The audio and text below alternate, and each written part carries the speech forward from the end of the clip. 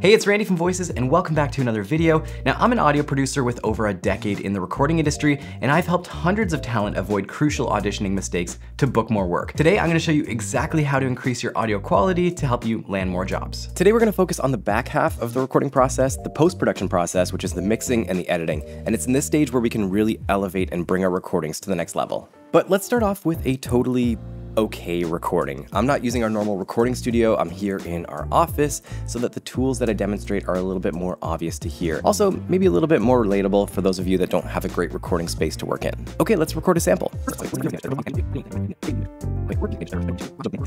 Okay, let's hop over to the studio. Okay, so I've got my audio loaded into Pro Tools here. Now, of course, for this demonstration, I'm using Pro Tools, but you could use GarageBand, Audacity, Audition, Reaper, Logic, whatever you're gonna use, it's gonna do just fine. But for this demo, I'm using Pro Tools because this is what I'm most familiar with and I can give you the best demonstration possible. Also, really quick before we start, just one quick caveat is that everything that I'm doing is just what my ears are telling me to do and what my experience is telling me to do, and what I feel like my voice requires. There's no right way of doing this. It's what's gonna serve your product the best. So, all that said, use your ears, use your best judgment, and make a killer recording. You've got it, you can do this. Okay, so step number one for me is typically just creating a comp or a compilation of all the best pieces. So the first thing I'm gonna do is go ahead and duplicate this track. Now, Pro Tools and a lot of other softwares work non-destructively, so you don't actually have to do this step. I just like to duplicate the track and then make it inactive, just so I have sort of a copy of the work before any work has been done to it. So let's go ahead and start picking and choosing the best pieces that we want to roll with. First things first, let's talk about the basics. Let's just do that. First things first, let's talk about the basics. I think the first one's a little bit more engaging, so we're gonna keep that first one.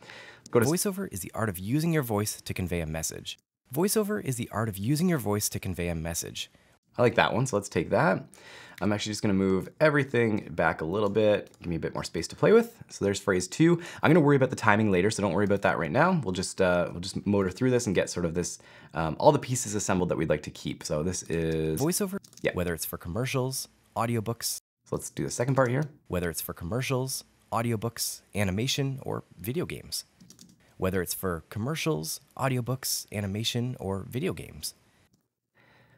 You can tell that it's allergy season and I'm a little bit stuffed up, but that's okay. I'm not a voice actor after all, so this is all good. With the rise of digital media, the demand for voiceover work has skyrocketed. With the rise of digital media, the demand for voiceover work has skyrocketed, making it a really I like that one better actually, so I'm gonna use that first one, drop that in, and the last phrase here. Making it a really fun and first things first, making it a really fun and lucrative. With the rise of digital media, the demand for voiceover work has skyrocketed, making it a really fun and lucrative career choice. Yeah, we're gonna take that one for sure. Okay, so the rest of this I can just delete. Let's do that. I'm actually gonna get rid of this second track here. I'm just gonna hide that, just so I'm working with the one track here. And now the next step is to go through and sort of adjust the timing. We wanna get the pace set up so that it feels like I've performed it. So this is pretty simple to do. We're just gonna basically go through, cut the first little piece off there. First things first. Let's talk about the basics. And then in Pro Tools, what I really like about this is that you can actually drag this region out, see where you naturally paste that, so you can see this sort of break that you naturally put in there, line up this piece with that one, and put a crossfade. Now I know that's gonna be exactly in time with how I performed it. Whether or not that's what I wanna keep, this is a good starting base. First things first, let's talk about the basics. Voiceover is the art of... I do like that. Because this is sort of like commercial feeling, I'm just gonna shrink that edit just a tiny bit. First things first, let's talk about the basics. Voiceover is the art of using... Yeah, that's feeling good. And I might actually even truncate this one just a tiny bit as well. So this is where the art in editing really comes in. You can kind of play with this to make it fit the feel that you really want, even if you didn't perform it that way. First things first, let's talk about the basics. Voiceover is the art of using your voice to convey a message. And I was actually hearing that edit a little bit. Basics. Voiceover is the art of using your voice to convey a message. Whether... Okay. Feeling good about that. I'm gonna drop this one in, sort of do the same thing. To convey a message, whether it's for commercials, audiobooks, animation, or video games. Now you can hear how much noise is in that space I was recording in. That's a lot of noise, so we'll have to deal with that, that's okay. Now, one thing I just wanted to explain is that I'm putting the crossfades near the end of these sections. I avoid doing it in the middle just in case there was a breath at the end of this take and a breath at the beginning of this take. You're gonna hear those two breaths change shape. So it might sound like there's two different styles of breaths. So I usually put this right before the transient happens because that's when I know if I did inhale, I would have stopped inhaling and then started the word, which means that spot is probably actually the quietest spot to crossfade. If I do it at the beginning of it, I run the risk of sort of nipping that reverb or that tail of that word. There shouldn't really be any reverb in a voiceover recording. Sometimes there's a little bit. There's always going to be a bit of room tone, and I don't want to nip that room tone, so I just want to do that at this side. It's going to give me a bit of a cleaner crossfade there. So I think I'm pretty happy with this. I'm going to keep this noise at the end just because I want to use that for our noise reduction a little bit later, but let's take a listen. First things first, let's talk about the basics. Voiceover is the art of using your voice to convey a message, whether it's for commercials, audiobooks, animation, or video games. With the rise of digital media, the demand for voiceover work has skyrocketed, making it a really fun and lucrative career choice.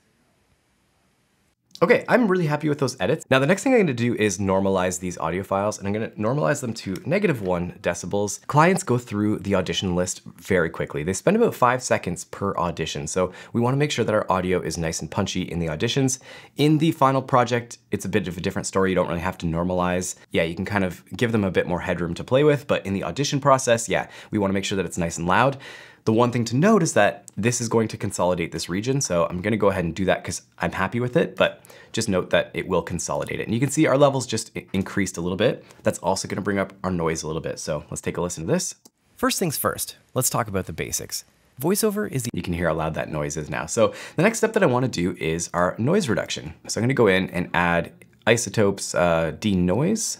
Now you can use any denoise. This is the one that I use, but they all pretty much work the same in that you have to teach it what the noise profile looks like. So adaptive mode here means it's gonna try to learn it without you teaching it. But if you click learn, you can actually instruct it what that noise should sound like. So you grab a section of the noise,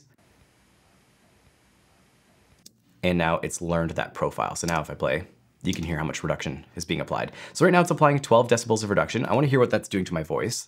First things first, let's talk about the basics. Voiceover is the art of using your voice to convey a message. Bypassed. First things first, let's talk about the basics. Voiceover is the art of using your voice to convey a message. You can hear how much it's taking out. First things first. But I wanna really listen to my voice. That's the key thing is, I know it's gonna do a great job with the noise, but I wanna hear, is it affecting my voice? Is it creating artifacts that I'm gonna hear later on? Now, I think that sounds pretty passable, so we're gonna go ahead and leave it there for now. I might come back and tweak that in just a bit. The next thing that I'm gonna do is add mouth declick. And now this is basically taking any sort of lip smacks, water in the mouth kind of sounds, and it's just gonna remove them. This is what it's removing.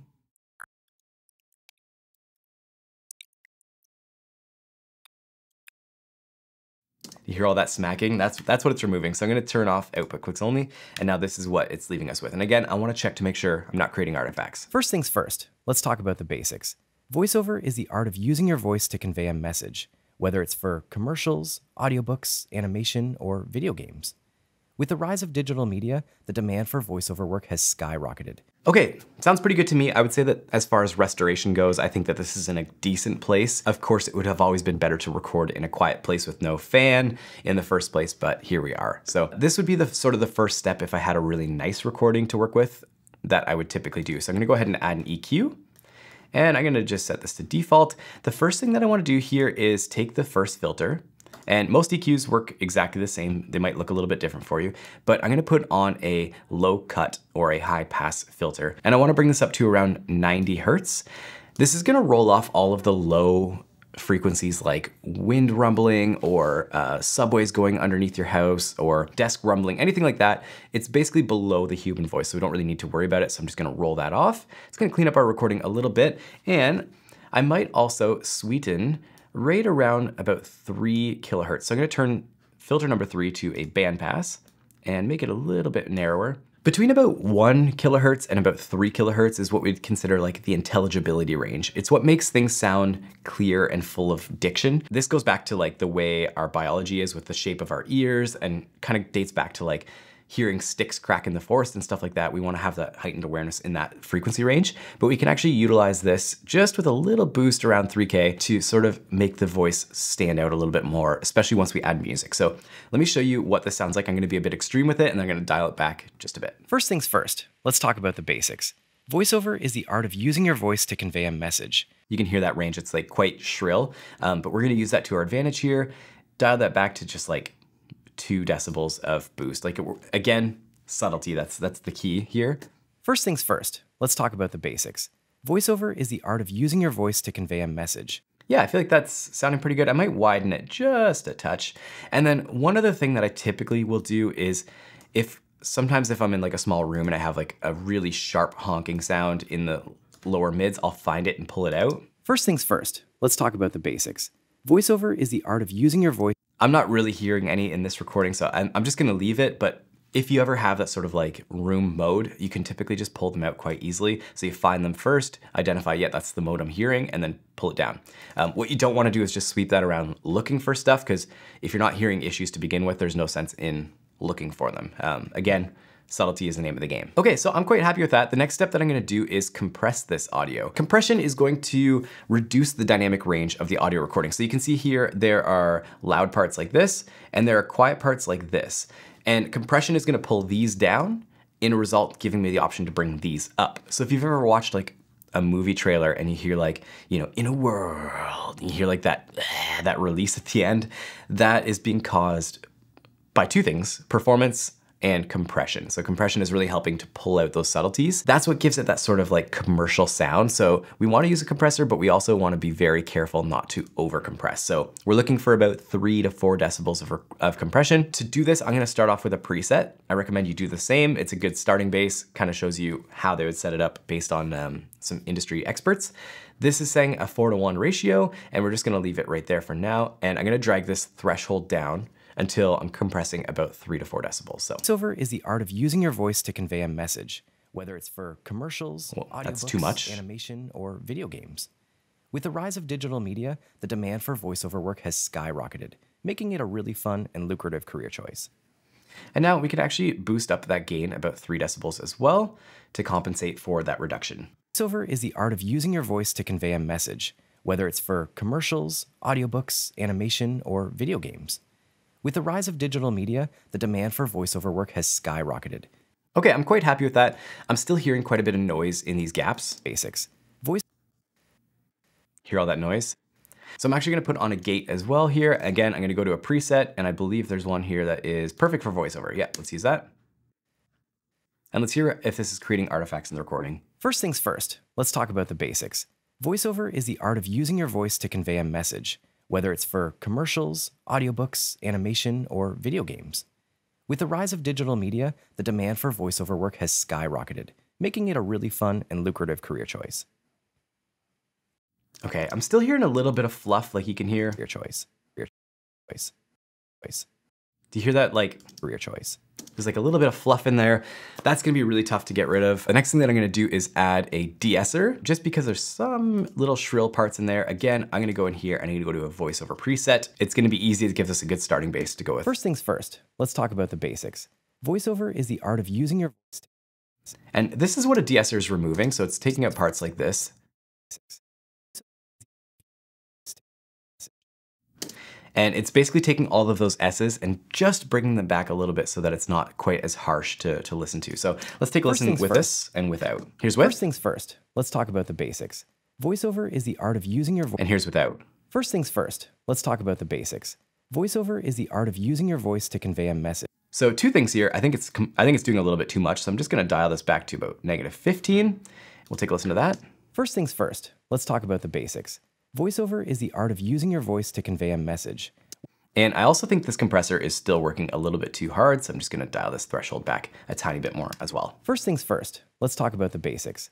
Voiceover is the art of using your voice to convey a message, whether it's for commercials, audiobooks, animation, or video games. So that's definitely helping with the noise a little bit. I think this is just a really good show and tell of like why it's important to record in the right space to begin with, because even with some of these plugins, which are like industry leading noise reduction plugins, we're still having trouble getting rid of that noise without completely affecting the quality of the voice. So this is just a great example of recording the right space to begin with. But we're gonna go ahead and say that that's okay because we are adding music and I think that we can probably get away with it. It's not really a great practice to get in the habit of, but for the purposes of this demo, I think it's gonna work just fine. So let's go ahead and add it in our music track here. I'll show you what I'm doing on the music track in just a second. I'm gonna drag this just so it starts right after this sort of downbeat of the song here. That way we know it's gonna fit perfectly. Now with the EQ on the voice, we boosted around 3K. With the music track, I'm also doing the opposite. So I'm actually just taking out around 3K, which is just gonna help the voice kind of sit on top of that music track. So let's go ahead and take a listen to see how this sounds. First things first, let's talk about the basics. Voiceover is the art of using your voice to convey a message, whether it's for commercials, audiobooks, animation, or video games. With the rise of digital media, the demand for voiceover work has skyrocketed, making it a really fun and lucrative career choice. Yeah, I mean, I think it sounds pretty good the way it is. I'm gonna leave it there. Now, the last thing I wanna do on my master bus is put a limiter and a meter. So the limiter is gonna help sort of glue the music and the voice together a little bit and make it a little bit louder. First things first, let's talk about the basics. Voiceover is the art of using your voice to convey a message, whether it's... And I'm gonna pull down that 3K just a touch. It's a little bit abrasive to me. And also I might even go ahead and pull down some of that air up above about 6K. It's just feeling a little bit bright. First things first, let's talk about the basics. Voiceover is the art of using your voice to convey a message, whether it's for commercials, audiobooks. And the last thing is just to check to make sure that the LUFS is hitting sort of industry benchmarks. So this video is going up on YouTube and I want to check to make sure that it's meeting the YouTube standard. And so we can play this and just monitor. First things first, let's talk about the basics. Voiceover is the art of using your voice to convey a message, whether it's for commercials, audiobooks, animation, or video games. With the rise of digital media, the demand for voiceover work has skyrocketed, making it a really fun and lucrative career choice. Okay, so I'm hearing a little bit of honkiness sort of in that mid, kind of about 500-ish. Let's take a listen. First things first, let's talk about the basics. Voiceover is the art of using your voice to convey a message, whether it's for commercials, audiobooks, animation, or video games. About there. So I'm just gonna pull that down just a touch here and just gonna widen this curve just a little bit. Again, subtlety is the name of the game, so we wanna use broad brush strokes here. First things first, let's talk about the basics. Voiceover is the art of using your voice. And I might also actually just boost up a little bit of this low end. So I'm gonna take band number 4 here, make this band pass, shrink the curve a little bit, and we're just gonna hype this low end just a touch. This could sound bad if we were listening in a car, so it's good to take this like into a bunch of different listening environments to hear how it's gonna translate, but let's take a listen to this. First things first, let's talk about the basics. Voiceover is the art of using your voice to convey a message, whether it's for commercials, audiobooks, animation, or video games. With the rise of digital media, the demand for voiceover work has skyrocketed, making it a really fun and lucrative career choice. Okay, well, I feel like this feels pretty good. Aside from some of that fuzziness on the voice where the noise comes in, you can kind of hear the noise creep up in those gaps a little bit. I think that this sounds pretty good. Of course, your voice, your microphone, your speakers, your space, your plugins, they're all gonna require different treatment than what I've done today. I hope this is just a little bit of a guide for you, but this is definitely not the way that you have to do things. It's totally up to what your ears tell you is the right treatment. The vast majority of the clients that you're gonna be sending this audio to are listening on a variety of listening experiences, some on laptops, some with cheap headphones, so it's important to make sure that this mix translates on all of those different mediums. The best way to do that, plug in a pair of headphones, plug in a different pair of headphones and see how it sounds. And I hope that the main takeaway from this whole exercise is that when you bring up a plugin, it's good to sort of get it to that sweet spot where you really like it, and then just dial it back just a touch, because some of these plugins will actually stack and have sort of a cumulative sound. So it's not any one plugin that's gonna fix your audio, it's the sum of all of their parts. Well, I hope that you guys found some value from this exercise. Of course, if you have any comments or questions, put them down in the comment section below. I'll be answering everything that you guys post there. And as always, happy auditioning. We'll see you in the next one.